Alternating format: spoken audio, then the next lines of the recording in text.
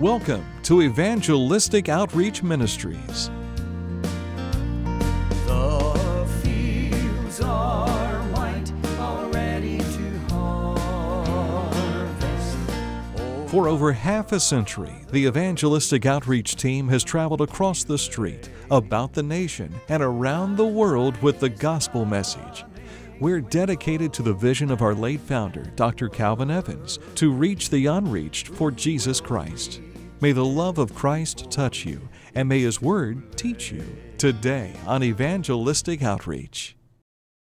Well, this week we'll be traveling to Morehead, Kentucky for Winterfest. This is always a great week, and we'll be with our dear friends Mike Blanton and Evans, the Lord family, Garrett and Kaylee Fitch, and what a week it's going to be. And so we ask that you would join us this week in Morehead, Kentucky, as well as pray for us if you're unable to attend. Service time is 7 p.m. each night, Monday through Friday, and we hope that you'll join us in worship there in that Morehead, Kentucky area. It's a wonderful facility. We'll tell you more about that in just a little bit, but would you join us in prayer today?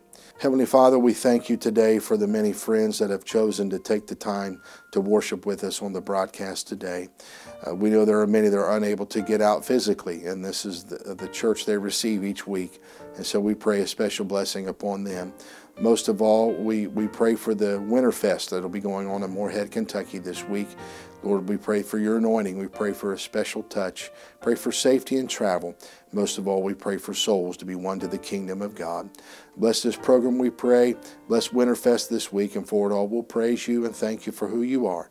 In Jesus' name, amen.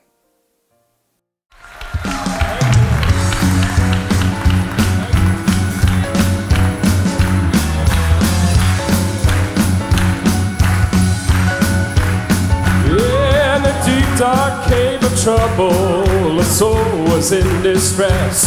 Evil whispered in my ear, you've been left for dead. In the trial of my life, all I could do was sigh. But then suddenly God breathed in me a second wind to try. Now I live to tell about it. I live to testify. Yes, I live to tell about it. I'll let God be glorified. Satan's plans to destroy me, about find like dynamite. May be a testimony. I shall live and not die. For a moment things are hopeless. I thought I would not survive. Oh, but I live to tell about it. I live to testify. Ooh, oh, oh. Satan, you did not do your homework when you chose me to harass. See, I wasn't born again just yesterday. I've been tested in the past. Oh, I know just how you were and how all you do is lie. But I will not be deceived. I know the way, the truth, the life. I live to tell about it. Oh, I live to testify. I live to tell about it. Let God be glorified. Satan's plans to destroy me about crying like dynamite. Maybe a testimony. I shall live and not die. For a moment things are hopeless. I thought I would not survive. Oh, but I live to tell about it. Yes, I live to testify. I live to tell about it. I live to testify. Oh, I live to tell about it. Let God be glorified. Satan's plans to destroy me. That's why I'm God alive. Gave me a testimony. I shall live and not die. For a moment things are hopeless. I thought I would not survive. Oh, but I live to tell about it. I live to testify.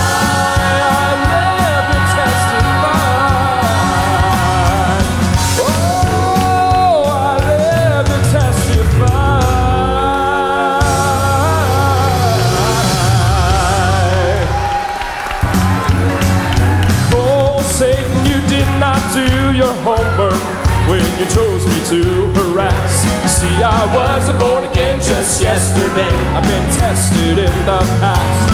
Now I know just how you work and how all you do is lie.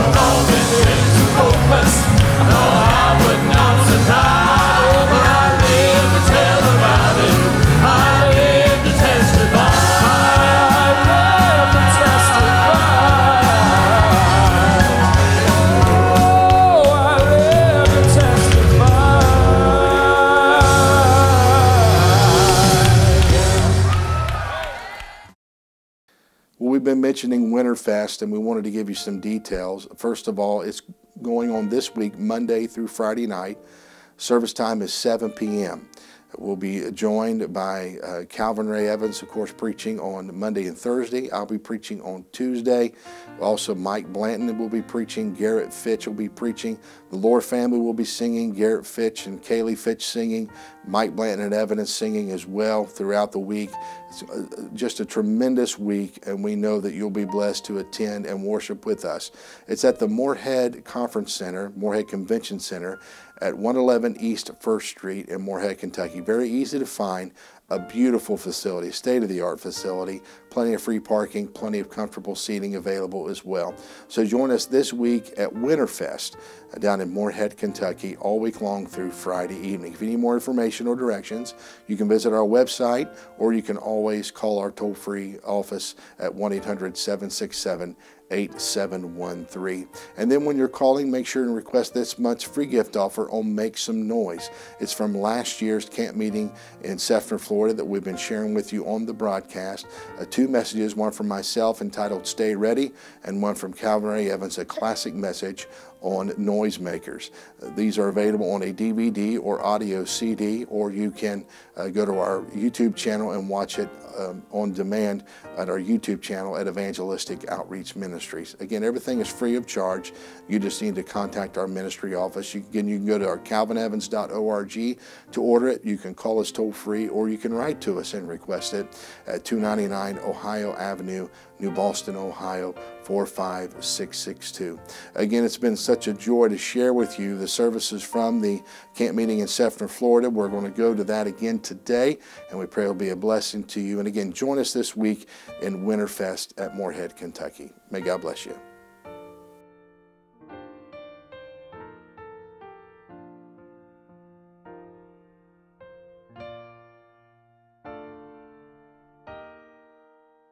Matthew 25, if you have it, say amen. Amen.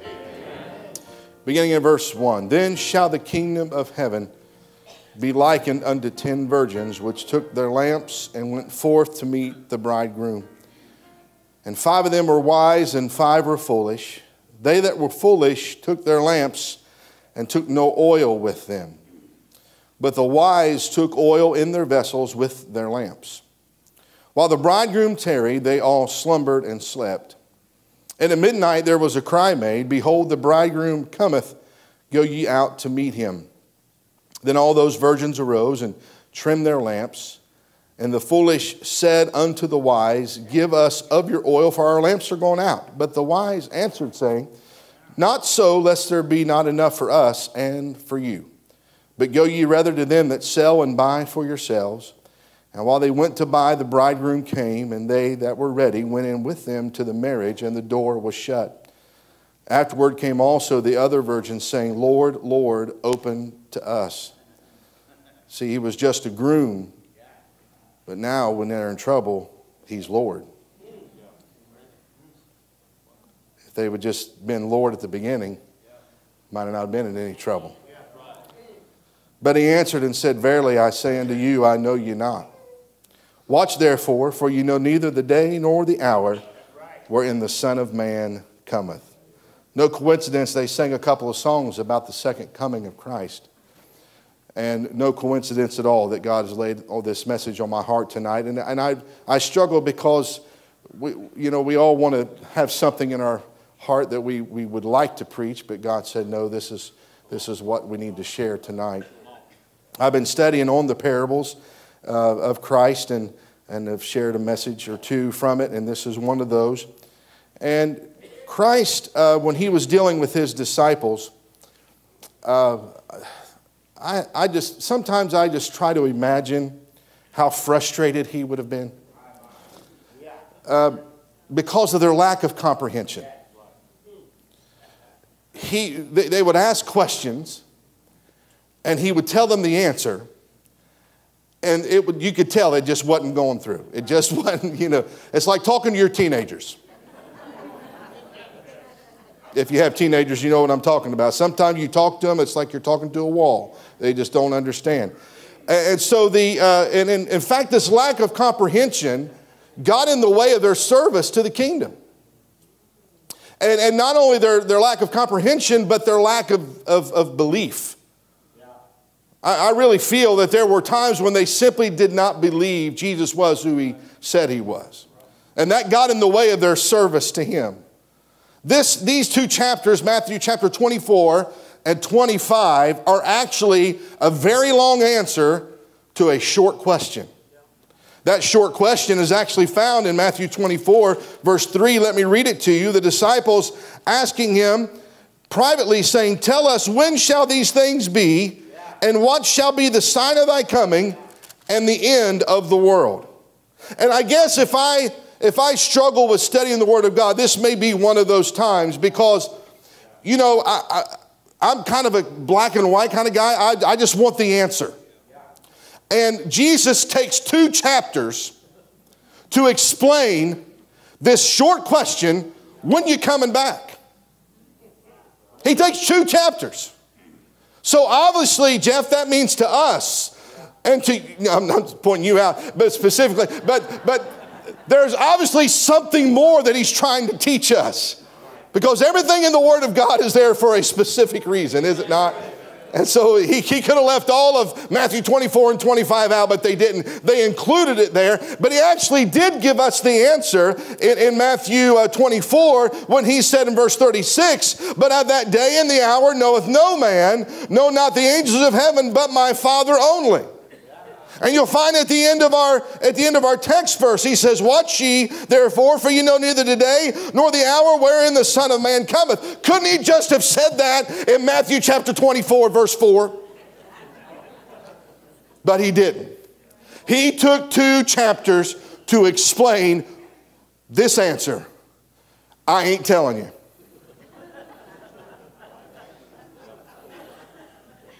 Now, I don't mean to mess with anybody's theology tonight, so please do not get me wrong. But Jesus specifically said, here's the answer. No one knows.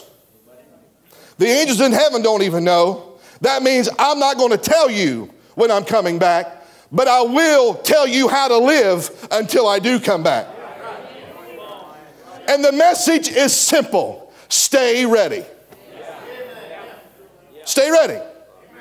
Stay ready. That's the message. So he's trying to educate us. He's trying to teach us something in these verses that I read to you. And this text that I read to you, even though it is a parable, and even though he is talking about the kingdom of heaven, this would have actually happened in Bible times. This is actually the 3rd phase of a Jewish marriage ceremony. The first 2 phases have already happened. There's been an engagement, and young people, and I hope you better be thanking God that marriage in America is not like marriage in Bible times, because the parents picked the spouse out without you even knowing it. Maybe we actually should go back to that. So they would pick it, then they would get engaged, and the engagement was as binding as the marriage. Boy, don't you wish you'd go back to that. And then the bridegroom would go away. He would prepare a place. And then at an hour when they did not know, but they knew he was coming, he would come back, he would meet the bride, and they would have the 3rd part, which is where we're at today. They would have this week-long marriage feast. They would have a party as they would celebrate this marriage. So 3 things we understand from reading these scriptures before we get into the heart of the message. Number 1 is that the bridegroom is coming. This is where theology can maybe, and I'm not going to debate anybody after service, so please don't even try to debate me. I'm not going to. But can we all agree Jesus is coming? He's coming back. He's coming back. Not only, number 1, is he coming back, but secondly, we don't know when he's coming back. And there's a reason why he specifically did not give a date or a time. Because if he did, then that means everybody would live the way they would want to live until 11:59. So we know he's coming. We don't know when he is coming. And third, there's a chance he could come in the dark. Now you say, Brian, why would you say that? Because they had lamps. So that tells us probably more than likely, even though we don't know the date nor the hour, Jesus is coming back in darkness. I'm not talking about physical darkness. I'm talking about spiritual darkness. Two things you watch, and I'm not a theologian of the second coming. Pastor Calvin Ray, as he studied that for years. But he's taught me this. Two things you watch. You watch the nation of Israel and you watch the church. We know the seasons. And if it's ever been if it's been more spiritually dark in the history of our world, I don't know when that was or when that has been. We are in a spiritually dark condition. But you know what that means? The bridegroom's coming. He's coming. He's closer today than he was yesterday. Let me tell you some things about these wise and foolish virgins that we can apply to us. Number one, I want you to notice the preparation. The preparation. They were commanded that it was implied in this passage of Scripture that they needed to prepare for the bridegroom coming. Preparation is simply this: using your now to get ready for your next. Using now to get ready for your next. You wonder why a lot of people in churches struggle today? It's because they don't have a next. You say, what's the next? That means you don't have a hope. That means you don't have goals. That means you're not preparing for your future. You say, Brian, why should I prepare if Jesus Christ could come today? Because he tells us we need to prepare. The doctrine of preparation should be preached and taught in our churches. My friend, tonight, if we ever lack anything in the house of God today, it's the lack of preparation. Preparation. People don't get prepared to come to the house of God. They don't get prepared to worship. You got to pump them. You got to prime them. You got to sing. You got to sing the choruses. You got to sing the hymns, and you got to get them ready. And hopefully by the end of the service, hopefully by the time the preacher gets up, they're ready to go to church. But my friend, if we would realize church doesn't begin when you get in the house of God. Church begins in your heart when you prepare your heart for worship. You know how our dear friends, the McCoy family, have been able to make it through this last few weeks? It's because they have a next. They have a hope. They have a future to look to. Their hope is in the fact that Jesus Christ is coming back. And they're going to be reunited with their family that's so tragically passed away. You know how Hoy has been able to make it. You know how their family has been able to make it. You know how Susie has been able to make it because they prepared a long time ago. And they have a hope that things are going to get better. My friend, if you don't have a next, if you don't have a hope, you will die in your spiritual condition. You got to prepare. You got to prepare. If you want people to stay out of your business, pray that they have a next. Because if they have a next, they ain't got time to mess with you. I realize tonight is a important game for some of y'all. I hate dogs, and I don't even know what a horned frog is, so I really don't care. But you're going to find out at the end of tonight, possibly tomorrow morning, who was prepared. Some of you maybe have children that are involved in sports, and there's nothing worse than seeing a team that and possibly your team, when they get on a court or a field and they're not prepared. You can tell right away if a team or a person is prepared or not. Amen. Preacher, I don't care how good you think you are. You need to be prepared. One thing I learned when I started preaching in 1994, I was raised in a preacher's home, and Pastor Callis taught me, and his dad taught me this: never leave the house without being prepared. Always have something in your back pocket. Never get to the house of God without a sermon. Young ministers and young preachers, if I have any advice to give to you, I may not be able to give it, but if I have any advice to give you, some of you say, well, I'm not getting a lot of calls. I'm not getting a lot of appointments to go out and preach. Well, are you prepared? Don't wait until you get a call from a church and then get a message. Get a message ready. Have it ready. God knows if you're ready. And if you're prepared, the appointments will come. Somebody say, amen, I'm busy preaching. Singers, I don't care how good you think you are, and you may be better than some of the greatest Southern gospel artists that travel this nation. You still got to prepare. Sunday school teachers, I don't care if you can quote Genesis or Revelation. You still need to be prepared. Somebody help me preach. This is good preaching. You need to be prepared. You say, why do you need to be prepared? Because if you prepare yourself, if you familiarize yourself, if you're studying in the Word of God, then my friend, when you get up and when you do what God has called you to do, you will do it without even thinking about it because you're prepared. One of the greatest basketball players that ever lived, his name is Pistol Pete Maravich. And if you ever watch a documentary of his life, you'll understand that when he was 12 years old, he would take a basketball with him. He would have it in the bed with him. He would dribble. He would shoot in the bed. He would dribble everywhere he would go. He was one of the greatest basketball players to ever live. They said it was almost like the basketball was part of his hand. You know why? Because he did it so much. He was prepared so much that when he got on the court, he wasn't even thinking about it because he was used to doing it. It was a part of his life. What I'm trying to tell you is when we get into the house of God, if you're prepared, you won't even have to think about it. Why? Because you have it in your memory. You have it in your mind. You have it in your spirit. When you come prepared, my friend, I'm telling you, can you imagine if we come into the house of God and everyone is prepared for worship, you would see a major turnaround in your church if you're prepared. We have a young man in our church that he's quite the distance runner, but when he started out, he was in junior high, he would struggle, but he kept running and he kept preparing.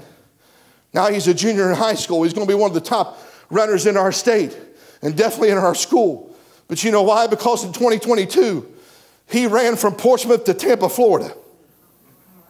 He ran 1,005 miles in 2022. So 3.15 miles is nothing to him. A mile around a track ain't nothing to him. Why? Because he's ran over 1,000. What I'm trying to tell you is, folks, if we just learn to prepare. Oh my, if you want to give your preacher a heart attack, why don't you come to church prepared? These women, they needed to be prepared. 5 of them were, 5 of them weren't. That brings us to our next point. The expectation.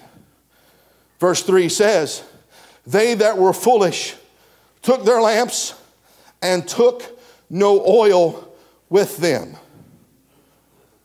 Notice it says they took no oil with them. What does this mean to us? They knew he was coming, but they expected him to come when they thought he was going to come. They expected the bridegroom to show up on their schedule. Folks, we are in dangerous territory when we put God on our schedule. God will do what he wants to do, when he wants to do it, in his way, in his time, for his glory. And we would be so much better off, and we would have much better sleep at night when we would just simply give our schedule to him, when we would give our healing to him, when we would give our miracle to him and say, Lord, I don't know it all, but you know it all. You are all powerful. You know what I need and you know what I don't need. Lord, if it be your will, do this for me, but do it in your way, in your time. Folks, I'm telling you, you'd be better off if you don't put God in a box. Don't put him on a schedule, because my friend, he will come, but he won't come when you think he's going to. It's dangerous when anybody would put a time frame on God doing something for you. I know I'm in territory here because I am one, but don't listen to televangelists that will tell you that if you do this or that, then in a certain amount of time it's going to come back to you. That's dangerous. That's dangerous. It's filling somebody's pockets and it's definitely not yours. They'll say, well, if you send me $70, then over the next 7 weeks, then God will return it sevenfold to you. I got one better for you. How about you tithe to your church?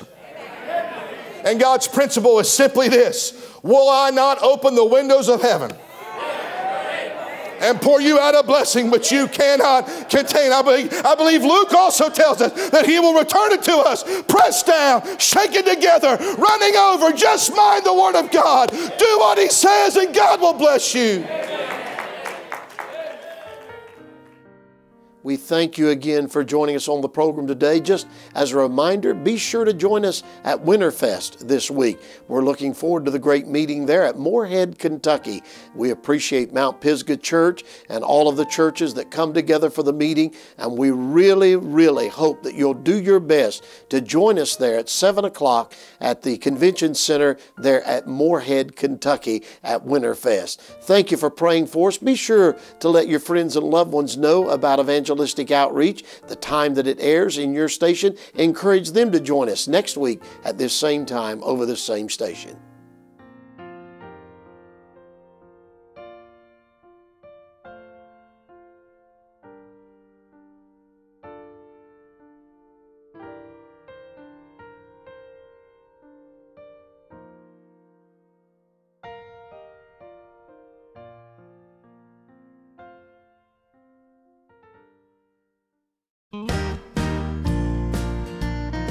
Thank you for joining us today on Evangelistic Outreach Ministries. The fields are white, already to harvest. For more information about this ministry, contact us at Evangelistic Outreach Ministries, 299 Ohio Avenue, New Boston, Ohio, 45662, or toll free at 800-767-8713. You can also visit us online at calvinevans.org.